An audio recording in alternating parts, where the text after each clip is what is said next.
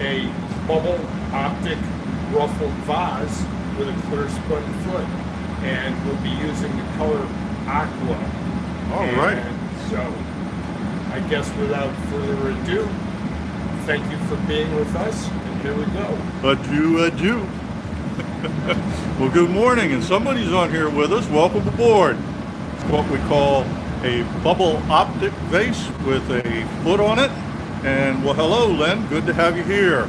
Everybody checking in. Here we go. All righty. So, Foster's got a piece of aqua colored glass on the end. Hodgepodge Woodworks. Welcome aboard. Don't recognize that name. Okay. So, Foster's going to work it and pop a little bubble into it. But that's going to be a bubble you don't necessarily see. That's going to be internal to the glass. But we're actually going to work today on trapping bubbles. So we'll show you a sample piece over here real quick. And this is a bowl that has bubbles trapped within it. Brightness reflecting off there. You can see a lot of the bubbles trapped in it. And those are trapped in by using what we call a diamond optic mold, sometimes called a pineapple mold. And it's down here on the floor. And it's got a lot of sharp points in it, almost like rows of shark's teeth. And after Foster gets all the glass gathered up and shaped into the way he wants, he'll put it in there and blow into that optic mold. And then the little indentations created by those pins inside will trap air with the subsequent bubble. So here we go. Right now he's going to blow and trap a bubble inside the aqua color just to inflate it a little bit. That will not actually be seen. It'll be the interior of the vessel. So that's what he's doing right now. He's going to let that cool off a little bit. When he gets that to the temperature that he wants to gather, he'll go gather a little bit of glass. Setting up the stool right now so he can get a good line on getting into that diamond mold. So let's see. If you're not familiar with them, we'll try and pick one up here and give you a good view of the inside of this thing. It's a really interesting design. And this is the inside of the diamond mold. Try to get a little light shine down in there.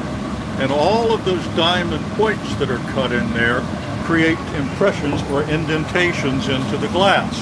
And that's what will trap the bubbles that we use. So while we're waiting on Foster and he's picking up his other gather, and we happen to be here right beside our sign that's in the process of maybe one of these days igniting in the lower right corner. We have a charity event going on this month. It's just for the month of March. We call it the Maryland Cats. They're cats made with the colors of the state of Maryland. $60 each, 50% to charity. Shipping's free in the continental U.S. and international is a little extra, and we'll be donating to No Kid Hungry. So we want to get that mention in here real quick. Hello, Barbara, good to see you. And Bridget, yes indeed. So Foster's gathered some clear glass over the color aqua he had, trapped a little bit of air into the pipe, and it's blown up now. He's going to marver this, shape it up a little bit.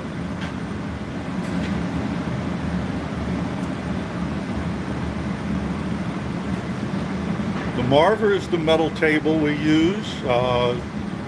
In old days, they used to use marble or some kind of stone like that. He's checking to see how his fit's going to be. He wants to get this glass really, really hot so it'll almost drip down into that mold. And the trick in using this mold is don't get caught. It's not don't get caught using it, don't get caught in it. Well, no, if you get stuck in it, you don't want to get caught. You don't want to be the one. Yeah, if you get stuck in the mold, you don't want everybody else to know it was you, because somebody's got to clean that baby out. At any rate, you could see the diamond-shaped teeth in that mold, and those undercut sides, the part that would be underneath, actually catches the glass. So the glass blower drops the mold, drops the glass into the mold, blows really, really hard, throwing the glass out all around those points, then has to suck in gently and twist the pipe a little bit in order to free it from those diamond points. So that's the trick in using the diamond mold, and that is how sometimes we get stuck in them. And if it happens, then we just have to clean out the mold and we can use it again. So he's got a lot of heat in there. You see it drip right in. He puts it down in there. He'll blow really, really hard. Then he'll jiggle the pipe a little bit and pull it out. And it's got the diamonds right in there. There we go. Beautiful. Let's hear it for Foster. Yay! Way to go, buddy. All right, so it's pretty easy to, if you're not paying close attention, to get stuck. If you stay in a little too long, if the glass freezes up inside, and one really important element of it is to make sure that the bubble inside the glass extends toward the bottom of the piece. You can see the color reaching almost the tip of the piece there. And that's because he had that bubble pushed all the way down there. Without that, he'd have a solid mass of glass in the bottom and it would probably get stuck. So now he's letting that cool a little bit. And here comes the point where he'll trap the bubbles. So we'll come down here in case he winds up stripping some glass off into the bucket. He may strip it off in the furnace. But he's going to gather over that diamond pattern, and by putting the glass in there, turning in the pool of molten glass, he'll bring it out. And once he brings it out, you'll see the bubbles already forming. And there they are. Everywhere there's a diamond in that diamond pattern, there's now bubbles forming.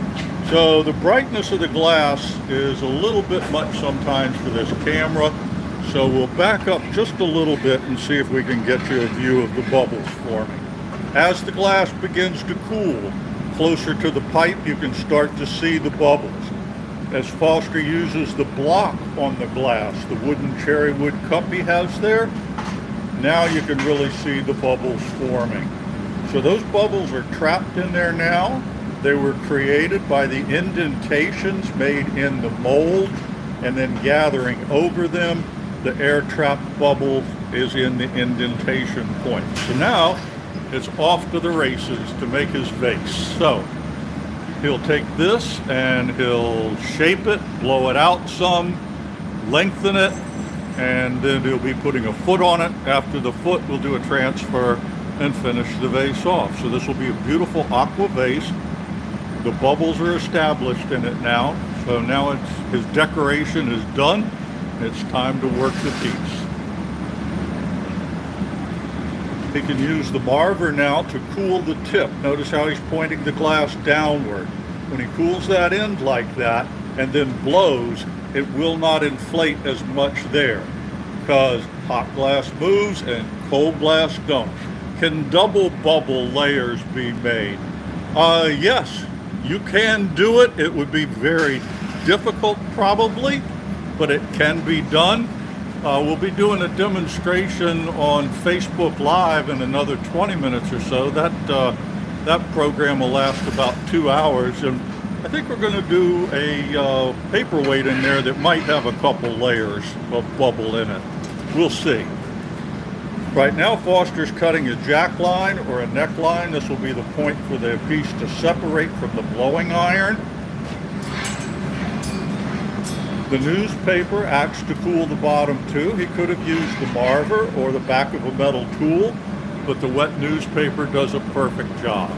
Now he inflates it. He's getting a nice spherical shape.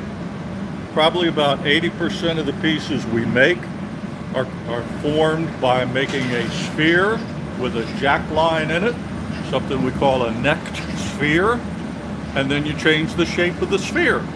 If you want to make it a vase or a drinking glass or a pitcher, you just make it taller than it is wide. If you want to make it a bowl, you keep it short and squat. Right now he's cooling the bottom again on the Marver so that when he does blow it out, it doesn't expand excessively there. That jack line or neckline is very important. That determines the success of the break-off. He's blowing it out a little more, and now we get a good view of that sphere with a jack line in it. So he actually overinflates it just a little bit, because when he begins to elongate this by swinging it or letting gravity draw it downward, it will necessarily become narrower. So by inflating a little bit beyond what he wants for his finished diameter, he can now lengthen the vessel and end up at the right diameter for the finished product. By angling it down, it starts to fall from gravity, some gentle swings back and forth, and he treats us to his airplane propeller move. And you can see from the elongation that he did that very gradually. That was actually from my cheerleader days in high school. Oh, okay. So you were the drum major, huh?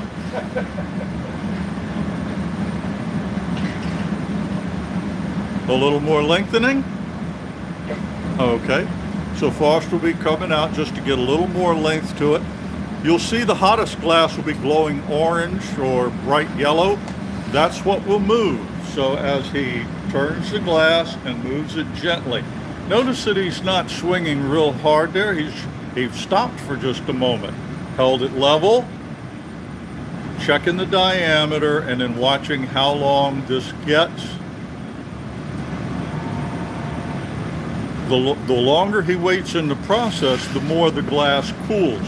So when he first comes out of the glory hole, that's the reheating of it, the glass is at its most fluid, and that's when he takes it easy. Then as the glass cools off and gets stiffer, then he can be a little more energetic with it. He's using a pair of cardboard jacks. They're actually cardboard tubes. He calls them paper pegs. They don't take as much heat from the glass, and they allow him to set the shape, cool it gently without stealing a lot of heat from the metal. Foster will now hand the piece off to Josh, and there's a good look at all those bubbles in there. You can see that when the piece is elongated, the bubbles actually stretch. Instead of being round and spherical, they become a little bit longer. Josh right now is flashing the piece. He's just giving it a little bit of heat to keep it well above 1,000 degrees so it doesn't crack. When he sees that Foster's ready to come back for placement of the foot, he'll take a final flash and then meet Foster at the bench. So as Foster passes behind, Josh comes over and takes his place. He'll turn the piece upright so that Foster can drop the foot on the bottom of the vessel. Holds it upright. Foster will take his diamond shears, bring the piece up, drop his glass right on top, and snip it off. After he does that, Josh will keep it turning so it stays on center. Foster will grab what's known as a footboard, a pair of boards, pieces of wood. One side has notches cut in it, and that's what he's using to surround the vessel, and then squeeze real hard to thin out that dollop of glass. This is going to give him a really nice knife edge and a sharp looking foot. It's not quite formed into the classical tapered shape yet. He'll come back to the bench after a reheat and do that. So in just a moment, he'll be back here with us. He's going to use a specially made carbide tool to shape and flatten the foot. We'll get a good view of this here. He uses the squared up edge of it to kind of straighten things out, but then he'll turn it around and you can see that he has a taper built into it. And that's what gives him that beautiful curve coming down from the body of the vessel. He'll flatten it to make sure that it'll sit level. And then just as soon as he's done with that, we'll go for the transfer. So it's a handoff to Josh again for more flashing. Again, this is the glory hole over here that Josh is using. It's kept at about 2,300 degrees, and that warms the glass up pretty quickly. The furnace is held at about 2,030 degrees. Foster's got his glass on the end of an iron. He's going to come back over to the Marver and shape the putty. It's basically like a little glue bit. This is going to stick to the foot, and he'll break the piece free from the blowing iron. So we'll watch the process. Foster has a file that he'll use to support the pipe close to the end where it's really hot. Touch the bottom of the foot, get it centered right in the middle of the piece. Then he'll go and scratch or score the neck. That helps it to break with a little tap of the file, and it comes right off. And it's still moving around because that's a hot joint between the foot and the putty, but that's a good thing. We don't want the glass to get so cold that it's extremely stiff. Then it runs a chance of breaking, of fracturing. And you can see that the piece is actually moving a little bit on the putty. As soon as that starts to stabilize, he'll begin flashing the putty. He doesn't want that to lose heat either.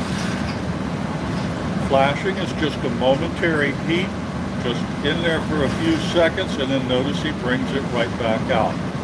The end of that vessel where it was attached to the blowpipe was cold enough to fracture when he tapped it. So it takes a few moments to reheat. And in those few moments, I'm going to remind you again about our fundraiser, the Cats for Kids, a charity No Kid Hungry will benefit. The cats in the Maryland colors are $60 each. 50% goes to charity. So get your orders in. This is only for the month of March. After March, we won't be making them. They'll be signed and numbered. It's limited edition. All right, you can see the heat at the end of the glass. That's why it's orange out there. Foster uses the jack blades to open it up a little bit, and now he'll trim or shear the glass. So when it's hot like that, he's able to cut right through it like you would a sheet of cardboard. He'll use his jacks to round it out a little bit, and then he'll go take a reheat and begin working the vessel. Most all of our pieces are made by constructing the lower half to 2/3 while on the blowpipe. Then we transfer it to a punty iron and work the top half or top third of the vessel. So that's why Foster has pulled the piece back out of the heat a little bit, and he's concentrating his heat right in the upper reaches, up in about the top 4 inches of the piece. Going to steam it out? Yes. Okay, so I asked him that so we know what to look for as far as tools. In addition to the cherry wood blocks, we have a steam cone, and it's simply a conical piece of solid cherry. Hello, Steve Ellis from England. Okay, and Bridget, yep, we saw Lynn, great. Okay, so now he's going to take this wooden cone, which is always in water. Well, he'll get that in a minute. He's going to straighten the lip and chill just a little bit. And now the cone goes in. The water on the cone evaporates from the heat, creating steam and forcing it wide open. So you can see quite a bulge there created from the steam cone. Now he's going to open that up a little bit. He'll go back and take a reheat. And he's going to gradually get this to the point that this lip area comes out pretty much straight. Then he'll use some centrifugal force to ruffle it, or flare it out, and then ruffle it. If you've got any questions or comments, let us know. We're glad to have you here with us. And this is our kind of appetizer for the day's activities, a quick 20 to 30 minute demonstration of a piece. If you'd like to see more, we have a large variety of bubble techniques, which we're going to be doing over on our Facebook Live page. Foster's now going to use jacks to open this up. You can see he's created a lot more flare there.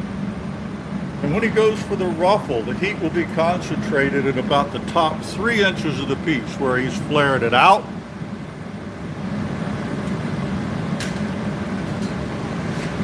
He's opening the glory hole door because he's going to run out of room there if he stayed in that small one. And he's got one of those unique glory holes where that initial door is one single circle. And if your piece gets too big to pull it back out, it's just too late. You are out of luck. So now what he's going to do is use centrifugal force to flare it. You might be able to see the rim is opening up further and further. Apologize if it's too bright. Now he brings it out, and by slowing the rotation and pointing downward, he controls the ruffles. Were he to spin fast, the ruffles would disappear and it would become flat like a top hat, changing the angle and everything, and there we go. Beautiful. And the piece is still very, very hot. For those of you familiar with Fahrenheit 451, This glass is well over 1,000 degrees anyway. We've made that point several times because it's really important to keep it at those temperatures or above to avoid cracking. But it's always a crowd pleaser to throw the paper in there and watch that burn up. Now, Foster's going to use a butter knife to chip around the putty joint. He's not trying to knock this off. Obviously, the only thing between the piece and the floor right now is nothing. So he's chipping at it to cool it. Now he's going to put his gloved hand up in there with a little vibration on the pipe. Off it comes. And off to the annealer he goes. The annealing is the longest process in the glass blowing. It'll take about 8 hours once the annealer is brought down from temperature. So, let's hear it for Foster. Way to go, buddy. Real nice demonstration. Like to remind you, if you'd like to see more bubble pieces, check us out over on Facebook Live. Any parting words, sir? Thank you for being with us. We'll see you shortly, and see you then. All righty. Thank you. Bye-bye.